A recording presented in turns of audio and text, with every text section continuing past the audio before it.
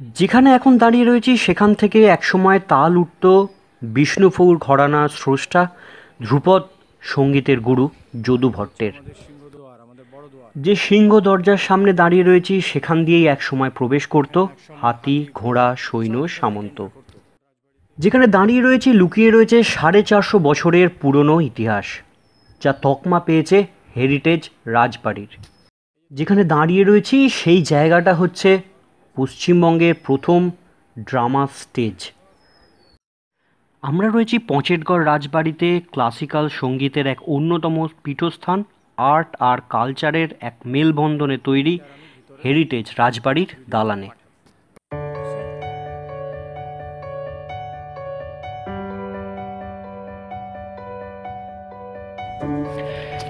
পুজোতে কাছাকাছি কোথাও যাবেন বলে ভাবছেন? চেনা জায়গা তো অনেক হলো, চলে আসুন না এই পঞ্চেটগড় রাজবাড়িতে। কলকাতা থেকে কাছে 2.5 থেকে 3 ঘন্টার রাস্তা, গাড়িতে আরামসে পৌঁছে যেতে পারবেন। সঙ্গে রাজবাড়ির খানাপিনা, রাজবাড়ির আতিথেয়তা আর 450 বছরের পুরনো ইতিহাস, সঙ্গে রাত্রি যাপন। আর কি চাই? তবে ভাবছেন কি করে এখানে পৌঁছবেন, কি অ্যারেঞ্জমেন্ট রয়েছে, কোথায় থাকবেন, কি করে বুক করবেন, সমস্ত কিছু ডিটেলস আপনাদের কাছে এই ভিডিওর মাধ্যমে তুলে ধরবো, সব ঘুরে দেখাবো। আর আগে বলে রাখি, এই নতুন জায়গার স্বাদ নেওয়ার আগে চ্যানেলটিকে সাবস্ক্রাইব করে বেল আইকনটিকে প্রেস করতে ভুলবেন না। আর অবশ্যই চ্যানেলটির পাশে থাকবেন এরকম নতুন নতুন জায়গার সন্ধানের জন্য। ভিডিওতে যাওয়ার আগে আরও একটা কথা, মিস্টার ফাল্গুনী দাস মহাপাত্রকে বিশেষ ধন্যবাদ, যিনি অনেক তথ্য দিয়ে এই ভিডিওটি বানাতে হেল্প করেছেন। আর তার কাছে আমি বিশেষভাবে কৃতজ্ঞ। আর অবশ্যই তার কাছ থেকে আমরা এই ভিডিওতেই অনেক ইনফরমেশান পাবো, সেগুলো নিশ্চয়ই আপনাদের কাছে শেয়ার করতে থাকবো। তাহলে ঘুরে দেখা যাক 450 বছরের পুরনো এই পুরনো রাজবাড়ির সঙ্গে এই পুরনো ইতিহাস। সঙ্গে বলে রাখি, সুন্দর একটা ট্যুর প্ল্যান সাজিয়ে দেবো আপনাদের জন্য। এই ভিডিওতেই আপনাদের কাছে সেটি পৌঁছে যাবে, তবে ভিডিওটি অবশ্যই শেষ পর্যন্ত দেখা চাই। আর দীঘা তো অনেক হলো, এটুকুনি বলতে পারি, এই প্ল্যানে পুজো কিন্তু এবছর আপনাদের জমে যাবে।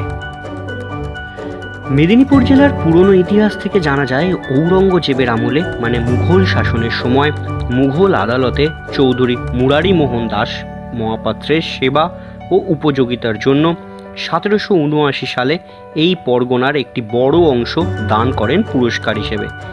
মুরারি মোহন দাস মহাপাত্র মূলত পুরীর নিকট আটগড় নামক অঞ্চলে বসবাস করতেন এবং এই পরগনা পাওয়ার পর তিনি চৌধুরী উপাধি গ্রহণ করেন এবং এখানে এক বিশাল রাজকীয় রাজবাড়ির নির্মাণ করেন। আর সেই রাজবাড়ির আনাচে কানাচে ঘুরে দেখব আমরা। এই রাজবাড়ির আনাচে কানাচে যেমন নানান গল্প রয়েছে, সেরকমই রয়েছে নানান শিল্পকলা। এই রাজবাড়িতে এলে শুধু বাংলার নয়, বাংলা, উড়িষ্যা, মুঘল সমস্ত রকমের স্থাপত্য শিল্পকলার নিদর্শন এখানে দেখতে পাওয়া যায়।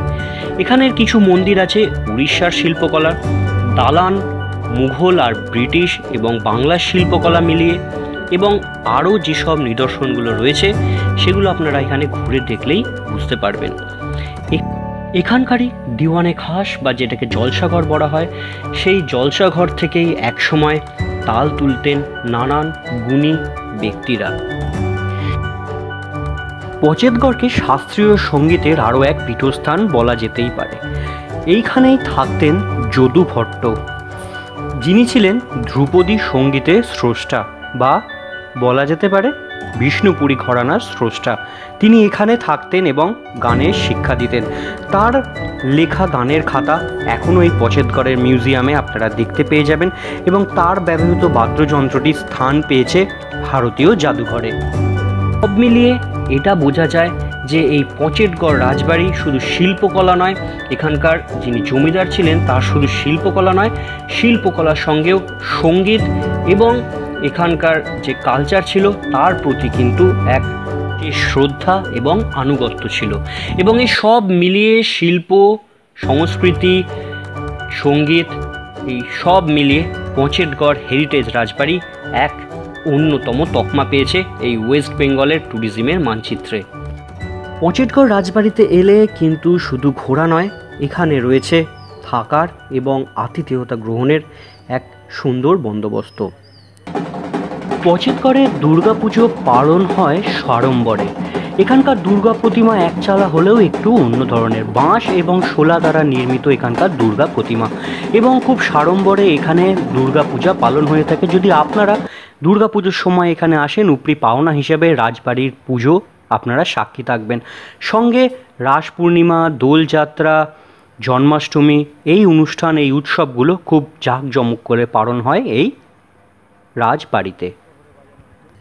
এখন আমরা ঘুরে দেখব পচেতগড় রাজবাড়ি, সঙ্গে মিস্টার ফাল্গুনী দাস মহাপাত্র, এবং যে রুমে আপনারা এখানে এলে বুক করতে পারবেন, থাকতে পারবেন, সেই রুমটা আপনাদেরকে ঘুরে দেখাবো। সঙ্গে কি করে বুক করবেন, কি করে যোগাযোগ করবেন, সমস্ত কিছু ডিটেলস এখানে পেয়ে যাবেন। সঙ্গে উপরি পাওনা হিসেবে যেটা পাবেন, ফেমাস ফোক আর্টিস্ট যাকে আমরা পেয়ে গেছিলাম, মিস্টার গৌতম দেকে। চেষ্টা করব তার একটা গানও এই জলসা ঘরে বসে আপনাদের শোনাবার। This is the entrance to Panchetgarh Rajbari. এটা এন্ট্রান্স দেখছেন, আর এটা যেটা, this is the blue plug which says that Panchetgarh Rajbari and its mandirs are a designated historical heritage site which should not be and cannot be destroyed. This is protected under the West Bengal Heritage Commission Act 2001. আর এইটা হচ্ছে ডান দিকে যেটা দেখছেন, এটা হচ্ছে আমাদের পঞ্চেশ্বর শিব মন্দির। পঞ্চেশ্বর শিব নিজে স্বয়ম্ভু, আর ইনার নামেই হয়েছে পঞ্চেট গ্রাম। আমরা এখন মন্দিরের ভিতরে ঢুকবো। এই যে দেখছেন, এই যে iconic stairs, left side right side, এই মধ্যিখানে দেখছেন যে গ্যাপ, এখানে রাজহাঁস থাকতো কখনো মন্দিরে। দেখছেন চুন সুড়কির পুরো মন্দির, কত দিনের মন্দির, and it is standing tall and it is standing proud. এটা entrance to the Pancheshwar Shiva মন্দির। পঞ্চেশ্বর শিব বাবা এখানে বিরাজমান। This is a very good example of South Indian architecture. You see the, এটা হচ্ছে সাউথ ইন্ডিয়ান আর্কিটেকচার। এই মন্দির হচ্ছে সাউথ ইন্ডিয়ান আর্কিটেকচার। আমাদের প্রিয় পঞ্চেশ্বর শিব বিরাজমান, আর ইনার নামই পঞ্চেট গ্রাম, আর ইনার নামই পুরো জমিদারি। ইনি হচ্ছেন পঞ্চেশ্বর শিব মহারাজ। দেখুন কত রিগেল আর কত ন্যাচুরাল আর কত রয়্যাল। আর এই মন্দিরেই আছেন, বিরাজমান করছেন নারায়ণজিউ। নারায়ণজিউ হচ্ছেন ওয়ান অফ দ্য বিগেস্ট কোষ্ঠী পাথর আইডল ইন ওয়েস্ট বেঙ্গল। এখন নারায়ণজিউ মন্দিরের দরজা বন্ধ আছে, বাট আমি জানলা দিয়ে একটু দেখানোর চেষ্টা করছি। খুলে যাবে দরজা কিছুক্ষণের ভিতরে। এই যে দেখুন নারায়ণজিউ, এই হচ্ছে পঞ্চেটগড় রাজবাড়ি। উপরে যেটা দেখছেন, এটা নহবতখানা, যেখানে নহবত প্রহর প্রহরে বাজানো হতো, নহবতখানা। ওই নহবতের আওয়াজে সব জীবন, সব সোসাইটি, সব সোশ্যাল যে চলতো। এটা নহবতখানা। দিস ইজ দ্য রাজবাড়ি। আর এটা হচ্ছে আমাদের সিংহদুয়ার, আমাদের বড় দুয়ার। ওকে, এখানে এক সময় হাতি ঘোড়া সব এখান থেকে এন্টার করতো। ব্লু প্লাগ এখানেও লাগানো আছে, দ্য হেরিটেজ প্লাগ। এই এখন আমরা ঢুকছি পঞ্চেটগড় রাজবাড়িতে। দেখুন কত সুন্দর সুন্দর ঠাকুর দালান, কত সুন্দর সুন্দর কোর্টইয়ার্ড। আর এই যেটা দেখছেন, ইটস এ ইউনিক। এই যে দেখছেন এই স্টেজটা, এটা one of the first earliest drama stages in West Bengal. First earliest drama stages in West Bengal. আর এটা যেটা, দিস ইজ দ্য দিওয়ানে খাস, ইজ আ রয়্যাল কোর্ট, যেটাকে আমরা জলসা ঘরও বলি। ইউসি, যেটাকে আমরা দেখুন এখানেই কখনো যদুভট্ট থাকতেন, আর এখানে উনি গান শেখাতেন। এখানে সব বড় বড় maestros of Hindustan classical music have come, stayed, learned and have taught. দেখুন এই পিলার্সগুলো, this is again this architecture is again a mix of Bengal and the English type of an architecture. অনেকগুলো আর্কিটেকচারাল ইনফ্লুয়েন্সেস পঞ্চেটগড়ে এসে মিশেছে। It's an influence and confluence of lots of architecture. এখন আমরা ঢুকবো ভিতরে, যেখানে আমাদের কিশোরাইজিউ যেখানে বিরাজমান। কিশোরাইজিউ মানে আমাদের যিনি এখন ইষ্ট দেবতা, ফ্যামিলি ডেটি। এই হচ্ছে ঝুলন মন্দির, আর এটা হচ্ছে কিশোরাইজিউর মন্দির। This is a Odisha architecture, the Kalinga architecture, the রথদ্বালা architecture. আর আমাদের ঝুলন মন্দির is a type of A হারকা type of an architecture. চলুন এবার জেনে নিই, যদি আপনারা এখানে রাত্রিবাস করতে চান এই তিলোত্তমা কটেজ কিংবা যে মডার্ন রুমগুলো রয়েছে, তাহলে আপনাদের কতটা খরচ হতে পারে। তিলোত্তমা সুইট যেটা রয়েছে তার ট্যারিফ হচ্ছে 4000 টাকা পার নাইট, আর এখানে 4+1 অ্যাকোমোডেশন আপনারা পেয়ে যাবেন। মডার্ন রুম যেটি রয়েছে সেটি হচ্ছে 2000 টাকা পার নাইট, এখানে 2+1 অ্যাডাল্টের অ্যাকোমোডেশন পেয়ে যাবেন। বুকিং ডিটেলসটা চট করে সেরে রাখি। বুকিংয়ের জন্য এখানে আপনাদের যোগাযোগ করতে হবে মিস্টার ফাল্গুনি দাস মহাপাত্রের সঙ্গে।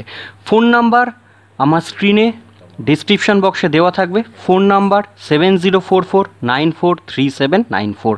ইমেলের মাধ্যমে আপনারা চাইলে এনকোয়ারি করতে পারেন, enquiry@panchetgarh.com। ওয়েবসাইট রয়েছে, ওয়েবসাইট www.panchetgarh.com। এখানে গেলে আপনারা হিস্ট্রি সম্পর্কে যথেষ্ট তথ্য, ডিটেলস, কন্ট্যাক্ট নাম্বার সব পেয়ে যাবেন। এবার আসি প্ল্যানের ব্যাপারে। আপনাদের বলেছিলাম আমি একটা খুব ছোট্ট সুন্দর প্ল্যান দেবো যাতে পুজো আপনাদের জমে যায়। দীঘা তো অনেক হলো, দীঘাতে চাইলে সকাল সকাল এসে সমুদ্র স্নান সেরে দীঘা থেকে আপনারা বিকেলবেলার মধ্যে চলে আসুন এই পঞ্চেটগড়। দীঘা থেকে দূরত্ব 47 কিলোমিটার। সন্ধেবেলার মধ্যে পৌঁছে যাবেন এখানে পঞ্চেটগড়ে। পঞ্চেটগড়ে এসে আপনারা সেদিনকে এখানে রাত্রিরে স্টে করতে পারেন, এবং সেখানে আপনাদের জন্য ওয়েট করবে চায়ের সঙ্গে কুকিজ আর বিস্কুট। সন্ধেবেলা 8টার সময় আপনারা পেয়ে যাবেন স্ন্যাক্স, চিকেন পকোড়া আর ভেজ পকোড়া। ডিনারে আপনারা পেয়ে যাবেন রুটি, একটা ভেজ ফ্রাই আর চিকেন কারি আর সঙ্গে মিষ্টি। এই দিয়ে আপনাদের রাত্রিবেলা ডিনার সারা হয়ে যাবে। পরের দিন সকালবেলা উঠে ঘুরে নিন পঞ্চেটগড় রাজবাড়ি খুব ভালো করে, অনেক কিছু দেখবার রয়েছে। আর তারপরে ব্রেকফাস্ট, তারপরে লাঞ্চ এবং ফিরে আসার পালা বাড়ির দিকে। আর এইবার চলুন, আপনাদের জন্য অপেক্ষা করছে এই পঞ্চেটগড় রাজবাড়ির জলসা ঘরে পেয়ে গেছিলাম বিখ্যাত ফোক আর্টিস্ট গৌতম দে মহাশয়কে। শুনে নি তার গলায় একটু গান। সোনার গো আছে রে দিলে সোনার গো, আর তো পাবে না না না না না, ছেড়ে দেব না তোমায় হৃদ মাজারে রাখিব, ছেড়ে দেব না তোমায় হৃদ কমলে রাখিব, ছেড়ে দেব না। আছে রে দিলে সোনার গো, আছে রে দিলে সোনার গো। নমস্কার, স্বাগতম সবাইদেরকে। একবার আসুন पहुंचेटगढ़ घूरे जान। स्वागतम सभी को। आइए एक बार पहुंचेटगढ़ घूम जाइए। You will be amazed, you will be surprised, you will love it. তাহলে পূর্ব মেদিনীপুরের কলকাতা থেকে এমন কিছু ডিস্টেন্স নয়, এই হেরিটেজ রাজবাড়িটা কেমন লাগলো জানাতে ভুলবেন না। আর আপনাদের পুজোর প্ল্যানটা কেমন লাগলো জানাতে ভুলবেন না কমেন্ট করে। এরকম টাইপের ভিডিও পাওয়ার জন্য অবশ্যই বলবো চ্যানেলটির সঙ্গে থাকুন, পাশে থাকুন এবং চ্যানেলটিকে সাবস্ক্রাইব করে বেল আইকনটি প্রেস করে অল নোটিফিকেশানটি অন করতে ভুলবেন না। ভিডিও দেওয়ার সঙ্গে সঙ্গে আপনাদের কাছে নোটিফিকেশানটি পৌঁছে যাবে।